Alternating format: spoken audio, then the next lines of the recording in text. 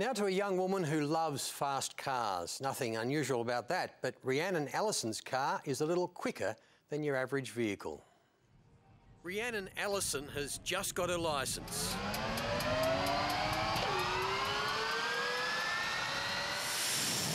Her jet dragster licence, that is.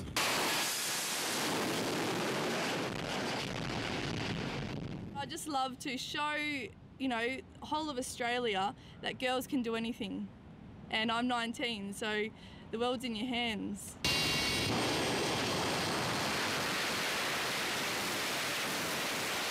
Since I was 12 years old, I raced in a junior dragster, doing 79 k's down the quarter mile, and I thought that was quick. And here I am, driving a rocket.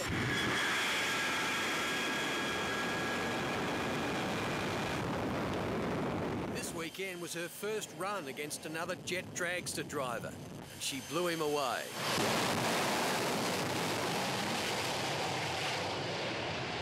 I'm the first female Andra licensed jet pilot in Australia, and I'm the youngest jet pilot to be licensed in Australia. So that, to me, is a big thing. Her car is capable of 450 kilometres an hour, and driving it's a piece of cake. So once you hit the burner and you basically light the fire in the jet, and the thing just takes off. It feels like basically you're taking off into the sky, but you're going straight.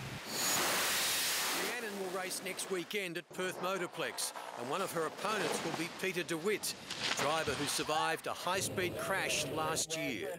That's why we do motorsport, because there's always that element of danger, and I think that's what makes it exciting. But, these cars are very safe. I think I'll go great, have a good race face and show the boys that I'm not here to muck around. I'm here to play jets.